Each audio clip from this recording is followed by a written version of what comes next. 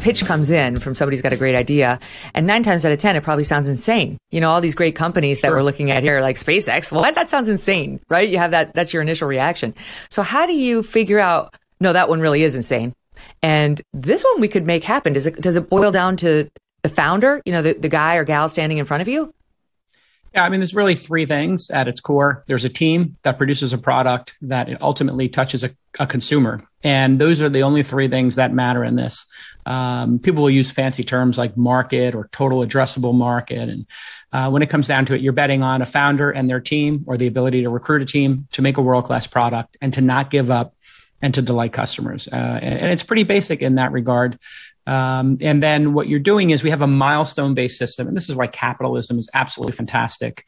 And I believe in America more now than ever, is because this merit-based system, people can do just a little bit of work. And all of the lessons on how to build a company are online. They're on YouTube. They're on various services available for free. I never had a chance to go to MIT, but I listened to MIT lectures in my spare time for fun.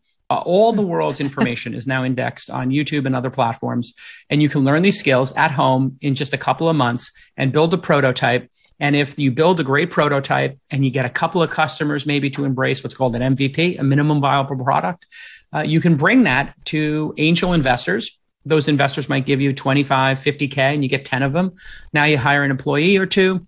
And then you go downstream to Saks. Maybe Saks puts in $1 million or $2 million, $3 million. And each milestone, you have a chance to raise more money. And so it's an absolutely beautiful and chaotic system. And capitalism is alive and well in America. And opportunity is actually more fair and more distributed than it's ever been. But we live with a narrative today that the world is more biased and there's more gatekeepers. And it's simply not true. This is the most open capitalism and entrepreneurship has ever been. Any skill you want to learn is available for free. If you have an Android phone that costs about $50 to $200, and you have a connection which costs $25 to $50 a month, it could not be more equitable than it is today. It never has been. So if you're out there listening and you want to start a company, just learn how to build websites or be a designer, a product manager, and get a couple of friends together and start building something that you want to see in the world. It's really that simple, folks. It's exciting. It's very exciting. I think one of the businesses you were in, Facebook, as I mentioned, you wound up disinvesting from back in 2018. Now, why was that? Was that political? Is it like during the Trump? I heard you speak with Kara Swisher about who I also, she's fun and irascible in a good way. But what was the story behind that pullout in 18? Well, I didn't like a lot of Facebook's behavior. I wasn't originally an investor. I invested in another company that got acquired by Facebook. And I just thought Zuckerberg's process of releasing products was not very thoughtful. And I probably left a modest amount on the table, but it was probably a good trade overall. And I just haven't been a fan of the way he moves fast and breaks things. I think he could be a lot more considered in how he built products. And we've seen that over time. Social media is a very hard business to run, and we've seen that. So, it's not just him, but I think he could have been a lot more thoughtful. And I like to vote with my dollar on businesses that I think are world positive and founders I think are world positive. And I just haven't been a fan of how Zuck has approached things. He's obviously excellent at what he does, though. As somebody who's not in that industry at all, I wonder. You hear these reports of, for example, Instagram, causing massive depression amongst huge swaths of young girls. And obviously what Facebook does as well, the manipulation and trying to get in your head and trying to make it more addictive and trying to get more and more of your time without much care for mental health. And I can see the capitalist argument, like pure capitalism might not factor that in. It might. You can make another argument too. But do you think he cares about any of that? Maybe that's a simple question, but do you think he gives a damn? I think he probably wanted to win more than he cared about those things. And the techniques of winning, sometimes are to remove friction and get people addicted to these products. I don't think it's limited to social media. I think all screen time, too much screen time is not good for your health. I think it's probably one of the reasons we're seeing increases in anxiety and depression amongst kids.